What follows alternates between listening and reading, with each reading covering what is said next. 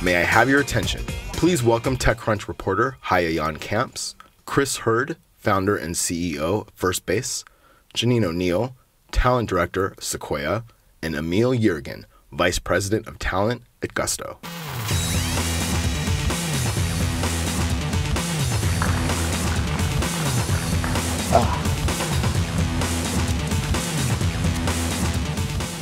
Wait till the music stops. Hello everybody, thank you for joining us for this wonderful Q&A session about how to secure the first hard-to-find hires. I'm joined with an illustrious panel. I'm super excited to ask questions to. And you also get to ask questions. Somewhere around there should be a QR code or some such that makes whatever you type into your little phone device turn up on my screen, and then I can ask questions for you. Please do that liberally because it's more fun that way. Would you guys quickly like to introduce yourselves and in one sentence summarize what you do and what your company does? I'll start. I'm Chris Hurd. I'm the founder of Firstbase.com, and we help companies provide the tools and equipment workers need to work from home. Awesome. Thank you. I'm Janine O'Neill, and I work at Sequoia Capital. We're a venture capital firm that invests in seed to growth and beyond. And my role, I lead go-to-market, recruiting, executive, and all levels for our portfolio companies. My name is Emil Yeargin. I'm a VP of talent at Gusto, and we're the people platform. We partner with small to medium-sized businesses to eradicate some of those pain points on the back end that come with things like payroll, benefits, hiring, onboarding, so on and so forth. Awesome. So, I've done a bunch of startups myself, and the number one thing that almost always screws me over is hiring the first few people, right? I look around at my friends and go like, okay, which of you can I rope into this for the first few months? And after that, I'm like, where do you go? As a startup that doesn't, you don't have infinite money, you don't really have a name for people to recognize yet, like, where do you begin? Yeah, I've heard a variant of this a lot recently, which is like when you hire your friends, like think about a Venn diagram and your skills almost always like overlap a lot. When you're thinking about a startup, think about it as like a large area. And what's best is like hire people where you cover the most surface area. I think like the second part is people tend to overhire on CVs, and they don't hire for people like that fit the business. Mm-hmm. And ultimately, when you're building a business, you need people that are going to perform and achieve the outcomes that you need to hit. And that isn't necessarily the best person on a CV. Yeah. What do you guys do to help founders actually find their first humans? Like, what is your top advice? So we definitely tell founders that even though you're maybe a product person, you need to spend about 70% of your time recruiting. So it is a departure from maybe your favorite thing to do, but it's the only way to build the company. So when you start out thinking, all right, now I have to shift my time, then you're really opening up, what is the process? How do I attack? How do I do this? What's the first role? And generally from seed companies, you're hiring engineers, and you're starting to think about the sales motion. As a founder, you're probably the first salesperson at the company, and you need to think about, well, how do I scale this? How do I scale my efforts? And then you start to hire somebody who has those skills, probably a product marketing person to help you start to frame out what your ideal customer profile is. And really, when you talk through what has to be done step by step, it's really just spending the time, the hours, the energy, the effort, making it very much a personal effort, customizing, outreach. You're really talking about hiring outside of your immediate sphere. And so you have to be willing to start putting your story in place. So not just who you are as a founder, but why you're the person who is tackling this problem. So that founder product fit and communicating that to the outside world. That's the beginning of your brand. Yeah. Love that. And what I'd say is, it's about finding that talent market fit. I think as founders, you talk a lot about product market fit. You're soliciting input, you're soliciting feedback. it's no different when you're trying to hire folks, right? Networking is everything, soliciting input is everything. And when you get that feedback, when you get that input, you're then ready to put together a story, a narrative that goes beyond just what your company vision is, but it's why someone should entrust their career in the next 4 to 5 years of their lives with you, right? So again, I think it's about taking a lot of different inputs and making it so that you're putting your best foot forward, not only when you're talking about your company, but when you're branding yourself as someone that someone should want to work with. Yeah. And so where do you even start to find people? Like what does your top of funnel look like as an early stage founder? Yeah, I mean, I think, if you're thinking about early, it's a lot about network, right? And it's not necessarily just hiring your friends or the people that, or your dorm mates in school, right? It's about just networking and putting yourself out there. And the more conversations that you can have, the more people that those people can introduce you to. So I think first and foremost is a willingness to put yourself out there to meet new people and solicit input as to the opportunities that you have. I think from there, it's really important spending time on it, right? Again, in some cases, hiring can take 3, 6, 9, 12 months to find those right folks. And you gotta be committed to doing all that it takes to get to that place. You can't spend 3 weeks on it and give up, right? So really being able to prioritize what's most important, right? And people are gonna be huge inputs as to whether or not your company is gonna be successful or not. So ensuring that you have that same level of veracity as you think about finding those people as you do in finding that product market fit. And I feel like in a world where working from home is much easier, like working remotely is much easier, I feel like if you're tapping into your network, it's almost always geographically based, right? But now we have the entire world at our fingertips. And we specifically got a question in here, like how would you feel about hiring remote developers, and maybe specifically from Latin America, for price and time zone reasons? We see a lot of our portfolio companies looking for solutions to more volume engineer hiring. 3 years ago, there were very few of these companies, and it's just blossomed. There's a lot of companies now as a platform that you can hire a handful of engineers. They might be in geographic time zones that are not advantageous. Certainly Latin America would be more aligned with California. So there are so many more options, and when you talk about where do I find talent, now the world is your oyster. So it's really possible to look in a lot of places. It's still gonna take a lot of time. You still have to put in the time and effort. And I think one way just comes to mind because founders, when you get together and talk to other founders about the challenges, you'll find that other people can be a great resource. See what they've tried, see what they've done. I think founders having community helps them really get to some answers and have someone else that they can bounce things off of. Yeah, no, that's really good. I'm also curious, like there's a question here from the audience, which I'd like your opinion of if you're available for that, which is like, is there a space for apprenticeships and like junior staff in an early team?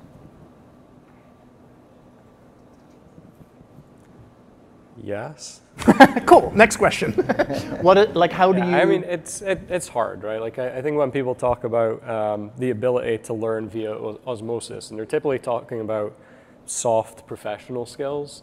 Some of that is required to be in person. Now, I think there's an aspect or admission to be made around, well, collaboration and communication is better in person, and there are certain things that we want to build those skills for.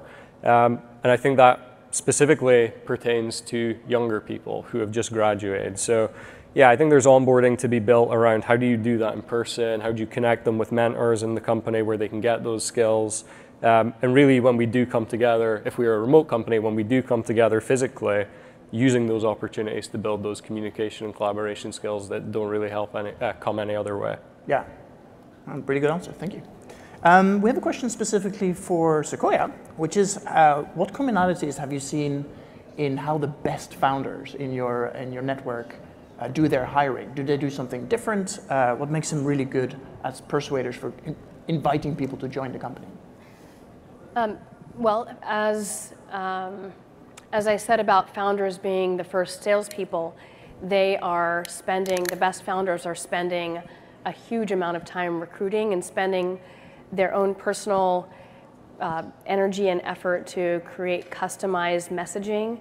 One founder, Joe Thomas, founder of Loom, sent individual looms to engineers, individual contributor engineers that spoke specifically to that person, talked about what he liked about their background, and it was impossible for someone to refuse a direct appeal, and he had great results. I think for whatever level you're recruiting for, it's important to, as a founder, be very uncanned. Just be very specific about that person. I mean, everybody's living in a world where they're receiving a lot of incoming requests, and when you see something that's personal and it's from a founder, it really does stand out.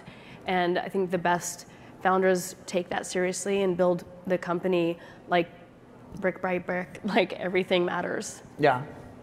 Emil, I kind of want to ask you a question as well, which is like beyond the resume itself, which we're starting to figure out, right? And we mentioned that maybe that's not the best way to only screen your applicants. Like, what do you actually look for in your early hires, in your early team? Yeah, and I think it's been touched upon a little bit already. It's, you know, do you bring that holistic skill set? I think it's very easy to get into this mold of looking at only you know, skill-based hiring, when the reality of it is, I think as an early hire or as an early employee at a company, you got to do a lot of stuff, right? And what is in a job description may be only a fraction of the work that you'll have to do in order to see your startup succeed. So I think about finding those opportunities and looking beyond just the companies that you've worked at, the school you went to, but really looking to find those opportunities to solicit whether or not someone is gritty, right? Is someone gonna, you know, take on the company's problems as my own? Does someone want to see a company scale over the course of time, and do they want to scale their careers alongside of it? So I really think just going beyond just, you know, can you code, yes or no, and a lot of the binary stuff that we typically base our hiring practices around are going to be very, very quickly outdated, especially if you're a startup. I think, you know, that's a luxury that maybe larger companies can have, right? Because it's more task-based. But I think as a company builder, you have to bring a holistic skill set to the table, and whether or not you can put together zeros and ones isn't the only thing that's going to make that difference. Yeah, no, that makes a lot of sense. I kind of want to talk a little bit more specifically about time zones, because, I mean, again, global hiring market, that kind of thing. One of my previous companies, I had a team in Thailand, a team in London, and I was here. It was a perfect 8-hour difference, which makes it almost impossible to do any real-time work. And tools like Loom and tools like other async tools are really, really powerful for that. Is there a way that you can optimize your hiring process to think about time zones and like synchronous collaboration, or is that less important now? Somebody wants to grab that. I think it's less important. Mm-hmm. I think some overlap is still necessary. We tend to go for 8 hours. So if we're in the UK, we've got people on the East Coast and people on the West Coast. The people on the West Coast typically work East Coast hours. And that's just something you need to commit to. We want to be more asynchronous, but I think there's a danger that you become too asynchronous, and then you think everyone else wants to be asynchronous, and then you're not synchronous enough. Right. So if you don't have the overlap, that obviously becomes a huge problem. Yeah, and obviously that needs to be part of the hiring process and the expectation settings, like, hey, we actually expect you to work New York hours. Yep. If that works for you, then that's great, but yeah. And I think it's a spectrum, right? I think you know, one of the things that is really, really important, especially in today's market, is meeting talent where they are, right? And I think in your early stages, that can mean a host of things, right? It can mean meeting them on a 10 to 6 work schedule as opposed to a 9 to 5. It could mean meeting them in Indonesia as opposed to San Francisco. If that's the talent that's going to help scale your company, then I think that's where you kind of have to base your philosophy around. I think as you scale, to Chris's point, you can start to think a little bit more about cohorts of folks, right? Because I think that community, that connection, the ability to come together in your locales becomes important as well. So I don't think there's a one-size-fits-all. There's no silver bullet to it. I think you just have to base your hiring strategy around what's going to work for your company in the immediate, and then giving yourself an opportunity to scale it out over the course of time. Yeah. Another good question from the audience here, which is like looking at it from the other side as a potential applicant, how can you showcase your fit with a startup? Is there something like a potential hire could do? I can speak what we look for. Please. We want builders, right? Like when you're coming to a startup, it's because you want to have an outsized impact on what you're working on. we were upstairs on a different stage, and the question was like, well, what happens if you're in the final two with a candidate, and it's startup, fan company, Right. total anti-pattern, right? Like, should we be hiring those people or not? And yeah, I think what you want is people that understand how hard it is, because startups are hard. They understand how much work it is, but they can take things and run with it and ultimately deliver on what needs to be achieved rather than optimizing where a button's placed. Yeah, no, that makes a lot of sense. I think for a question specifically for Gusto here, I suppose, two questions really. Like, do you hire engineers abroad and do you hire internationally? And I guess the second part of that same question, like, are Gusto's tools evolving to be more internationally focused as well? Yeah, so in terms of hiring internationally for engineers, it's something that we're starting to delve into. It's not something that we've like programatized quite yet, but the answer and the reason is because of your second question, right? I think the level of intentionality that goes around scaling a team internationally needs to be very, very high, right? I don't think you go out and hire people and then figure it out later. I think you ensure that you have tools, you have systems, you have processes, and you have a flying formation that's going to allow these folks to be set up for success. You know, I think the stakes of hiring is higher than it's ever been. It's more difficult to hire good talent than it's ever been. So what sense does it make to spend all this time, all this energy, all these very personalized, crafted messages to go hire someone, and then they leave 3 to 6 months later? That's a waste of time, right? So to me, it's about really finding that intentionality around your strategy. If we want to go international, do we have the supplementary systems that are going to allow these folks to be set up for success? Are we going to be able to evaluate them properly? How do we take into consideration some of the different cultural components that come into an interview process so we can be equitable? And I think once you have those boxes checked, then I think you can take the next step and start to hire internationally more voluminously. But I think in our case, we want to be thoughtful, we want to be intentional, and we want to be equitable in our approaches. So we have to move slow to move fast. Yeah, great answer, thank you. I'm curious, like, you were talking about hiring the right people for the right job, and I was wondering if you could say something about, and that is balanced with, as a startup, needing to run as fast as you possibly can, because, you know, you have a runway and a place to get to. Yep. Do you have a sense of, like, do you wait for the right person, or do you hire the person who's like 90% there and hope it works out? I know it's a very biased question. Yeah. I can take it, but we'd definitely love to hear these two answers. I think it's a balance, right? And if you were to tell me what that 90% is, I'd give you a better answer. If you told me they're a 90% skill set, but 100% motivation and values alignment and wants to grind with us, I'd say absolutely, that is the right person. If you told me it's someone who has 100% of the skill set and only 50% of the grit, 50% of the company building skill set that we're looking for, I'd say that's absolutely not the right fit, right? So I think it's about finding what that right balance for your specific company is. I think for us, and one of the things that we do that's pretty unique is we do a values and motivation alignment interview, which is a departure from like your technical, can you code, can you do architecture type of interview. But we want to talk to folks and give them an opportunity to talk to someone who's not on their local team, but to be able to talk about what it's like to be an employee at Gusto, talk about some of the softer things about company building, and really dig deep into what their why is, right? And in those interviews, we have an opportunity to learn a little bit more about that candidate, but we also have an opportunity to create a resonant message. So if we do go to offer, the hope is that we've created enough connection, enough resonant messaging, that we've created a value proposition that's hard to say no to. So I think it's a lot of the small things that really come into it, but to answer your question succinctly, it really all depends.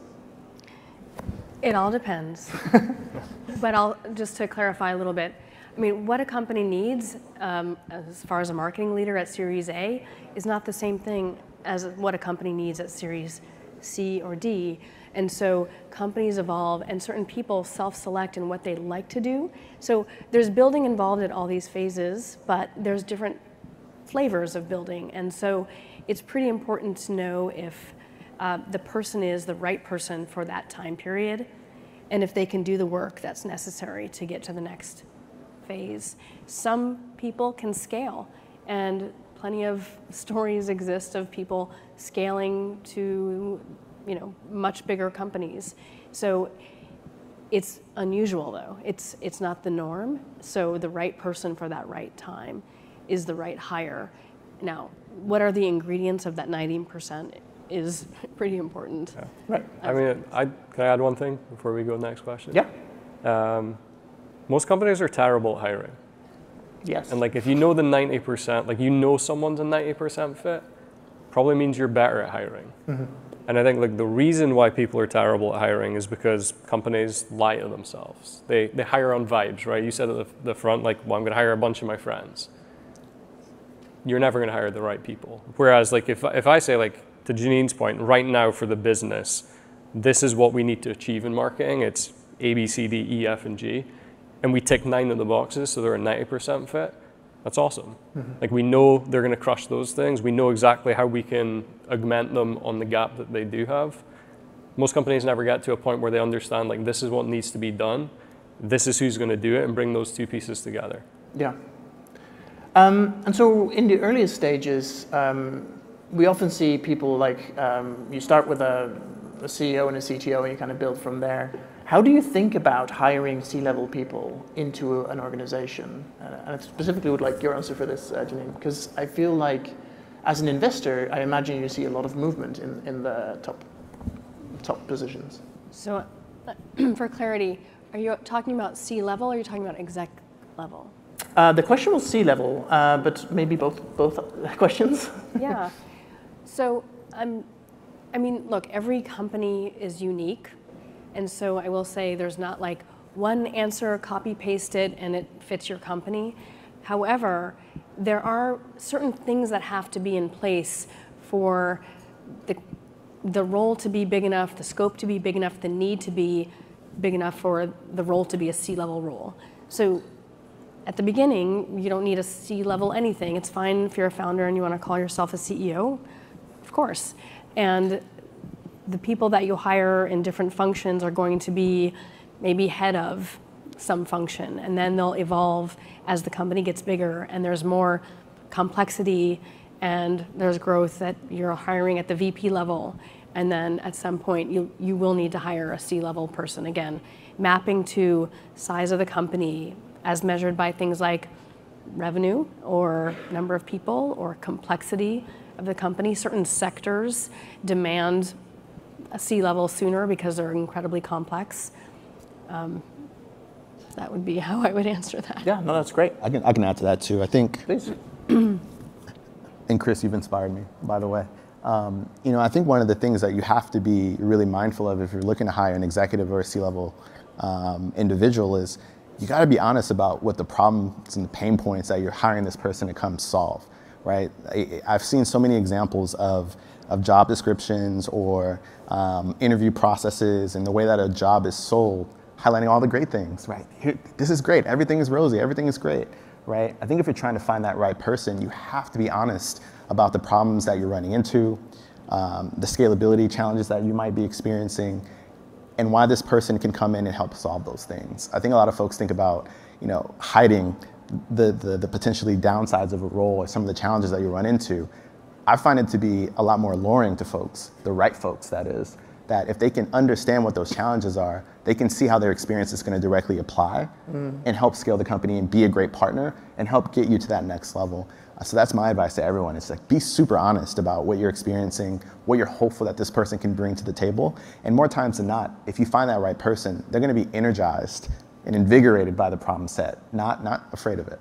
And you're saying to do that as part of the earlier part of the interview process even? 1,000%, right? Yeah. On your first recruiter call, on your first founder call, every step of the way, talk about the good, but also talk about the challenges, right? And get their perspective on these things. Because I think you can turn these interviews into, pseudo working sessions, right? Like, let's talk about a strategy. Let's talk about how you would take these problems and structurally come up with a 30, 60, 90, 365, 7, whatever the math around that is, of type of solution, right? And you get a better understanding of what it's like to work with that person and how they would operate under those conditions versus these very hypothetical, like, if the world were perfect, what would you do? Right. That doesn't give you much intel. Turns out it's not.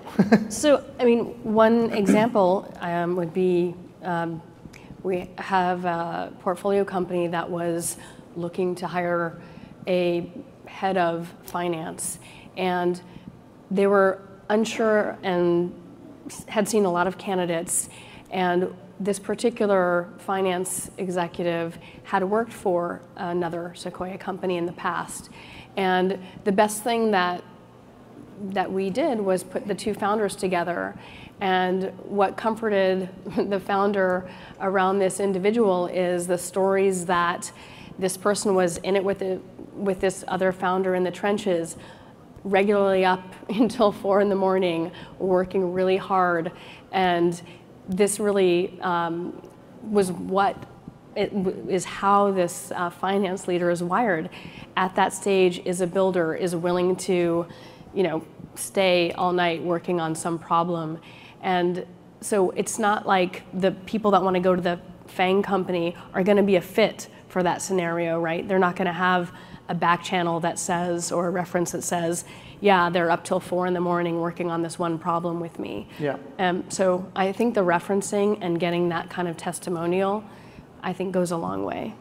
Love it. We're out of time. Chris, Janine, Emil, thank you so much for your help. Thank you for asking way more questions than I could get to. And enjoy the rest of the show.